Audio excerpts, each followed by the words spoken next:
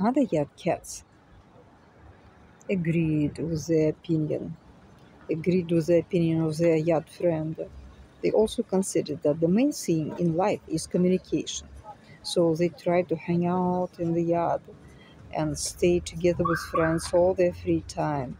Because when somebody socializes, he can share some ideas, some secrets, some plans, and his emotions, and this is very important. So cats consider that if they have good emotions and they share them, they can be more happy. And though their life is very simple and full of unpredictable situations, they can overcome them together. That is why being in the society, being in the community is very important.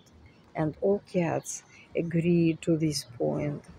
They even mentioned it to Cat Timothy a few times so that he would visit them more and have a better company than his friends who are other creatures who may have diplomas or certificates but who don't know how to be happy.